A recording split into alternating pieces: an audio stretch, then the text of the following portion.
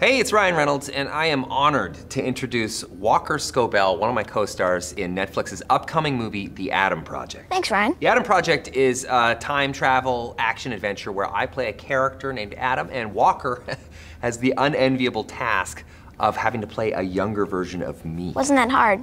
He just plays himself, mostly. Precious, aren't they? Anyway, we're here to introduce... Oh, have you introduced the trailer yet? No, are you? Yeah, I'm future you. I come from the future after this trailer launch, and I'll tell you something, man. It is not good. The trailer's not good? No, the trailer is great.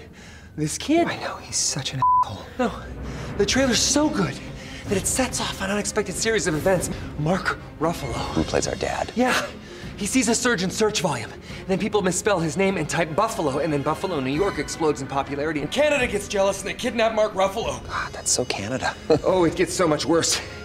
Zoe Saldana. Who plays our love interest? Your love interest? Obviously. Pull your heads out of your ass. The trailer, it sparks curiosity in future weaponry. She becomes a physicist and creates a massive time bomb that can explode in the past. That's cool. Oh, it's cool?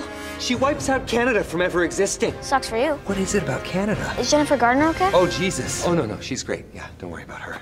Oh, she really is just the best. She's amazing. She really is. Jennifer. Anyway, let's focus. I'm glad that I got here in time. We cannot launch the trailer tomorrow. The best time to launch the trailer will be after. Wait, no, go, whoa, come on, God, you gotta be kidding me. God it. What?